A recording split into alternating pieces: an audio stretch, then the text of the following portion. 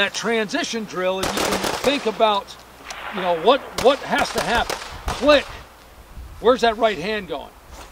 Right to that secondary. Don't let the gun come down and hit you in the jimmy or whatever. Control the weapon with a non-shooting hand, or you guys the thumb over the top or whatever you're doing. Bring it down as this is coming out. If you're doing a nighttime transition with a torch, with a light, then you need that flashlight. What I did is I just did all my transitions nighttime. So I never had to drop the gun and then do this. And then, oh, it's nighttime. Oh, they turned the lights out. Oh. I just did nighttime transitions. Boom, boom, boom. And now I'm back to a tank turret. Make sense? That way I'm only doing it one time. I'm just a dog shit simple frogman. I got one way of doing it and one way of doing it well.